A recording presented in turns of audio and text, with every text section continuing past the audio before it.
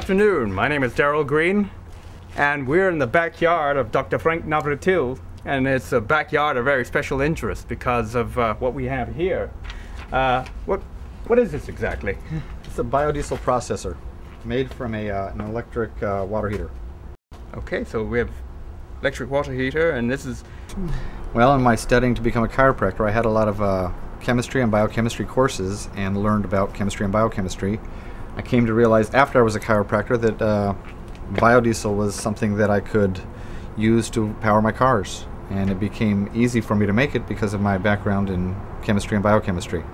Okay, so the procedure for making biodiesel is I collect the vegetable oil from the restaurant, goes in this tank here, it settles.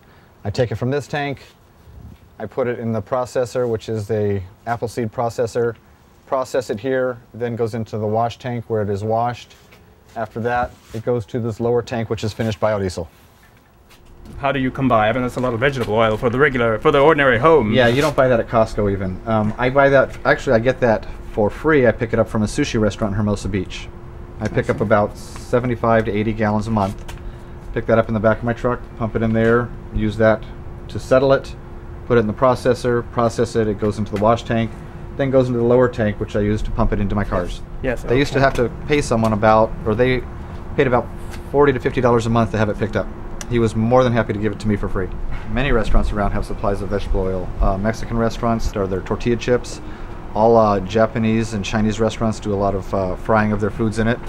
A lot of them use high quality soybean oil, which as they throw out is still very good quality, and it makes great biodiesel.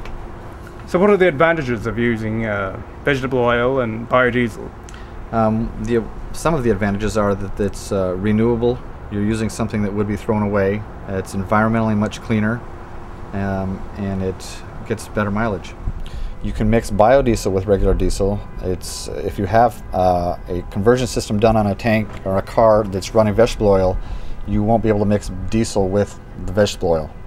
You can mix biodiesel and regular diesel in any proportion, and there's been times when I have been far enough away from home that I had to refill on diesel and I was not able to get biodiesel. It doesn't hurt the system at all. Okay. Maybe you can explain what modifications are necessary. Well, on most diesel engines made after '93, there doesn't need to be any modifications made. On engines prior to 1993, some fuel lines will have to be changed to Viton because Viton is a much more durable fuel line, and the ones made prior to that were made of rubber, and biodiesel is corrosive enough that it will start to eat the lines eventually. It would happen slowly, so it's not a big deal. If you put biodiesel in it, eventually they will become soft and you'll know and you'll be able to replace them. It's not a big emergency, but it's something to be aware of. So you have a little bit of leftover material from your process here. What becomes of that?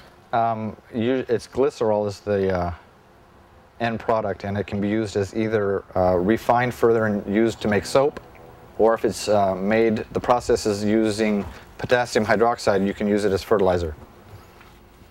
Okay. It's actually a very good degreaser as well. Okay, a degreaser in the way that...